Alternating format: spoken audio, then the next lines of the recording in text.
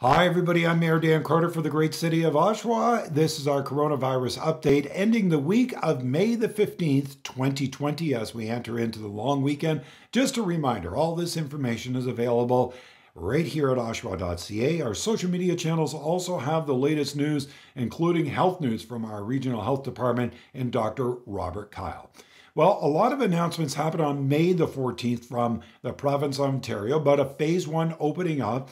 Many of those details were at a high level. More information will be released next week, so we're encouraging all of us to be patient and see exactly what the details are. But many of the things in the city of Oshawa are still in place. Lakeview Park, all of our parks are for walkthrough. Our trails and pathways, the same goes. Our dog parks, our skate parks, our tennis courts, our basketball courts, our bocce courts, they're still not open to the public at this time. Play structures in our parks, over 125 parks in the city of Oshawa, are still not available.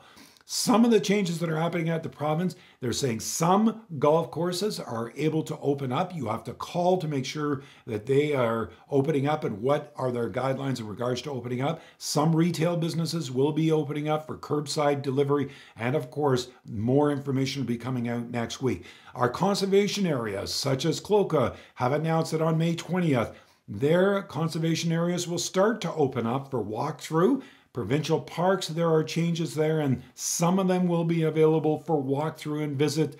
All this information, again, by the province will be available on their website, but we'll get more details next week. We are encouraging everybody to take this Victoria long weekend to be able to get some rest. Remember, buy local, support local. And just a reminder, in the city of Oshawa, we have a fireworks ban. At this particular time, we're asking you not to purchase fireworks in the city and not to light them on fire, of course, in the city. So this is the update for this week. Thank you for joining us. I look forward to speaking to you next week. A lot of changes going to be happening next week, but I'm Dan Carter for the great city of Oshawa.